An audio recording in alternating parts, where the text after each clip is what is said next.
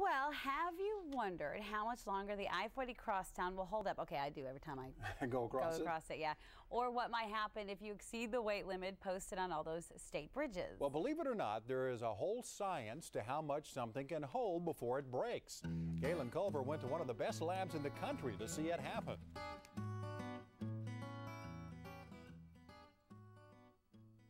You want me to start? Sure. Okay. We walk on it, drive on it, construct buildings with it. About 2,000 pounds right there, 2,500. But Dr. Chris Ramsayer and other structural engineers here spend a great deal of time 4,700 PSI. squeezing concrete 4,500. until it crumbles.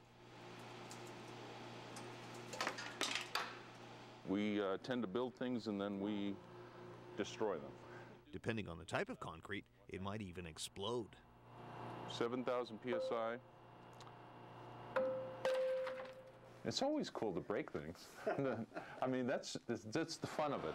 80,000. In the real world, roadways, pillars, bridges, 160,000. they're all under some stress, 190,000. and over time they break down. 280,000.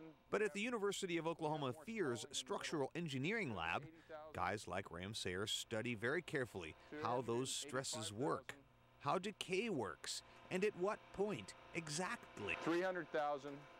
will something like a bridge span just give way.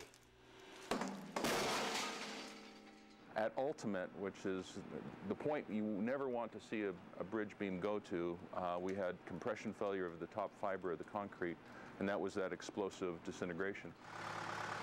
He's one of very few university professors who knows his way around a backhoe, but Ramsayer's team is also studying the effects of frost heave and moisture on housing foundations. He poured these, and now he's testing just exactly how much it takes to pull them back up. We build it, and then we break it, take it to its limits, and study it during its failure. Testing limits and then surpassing them. Researchers from all over the world come in here, set up their instruments, and then put big things under great stress. By fully understanding what happens come better construction techniques, better materials, plus the process is also really cool to watch. In Norman, Galen Culver, News Channel 4. Is this a great state or what? Maybe a guy thing, but that is cool. The FEARS lab at the University of Oklahoma is special for another reason. The facility was built entirely from private donations. Last year, close to $1 million worth of research went through that building.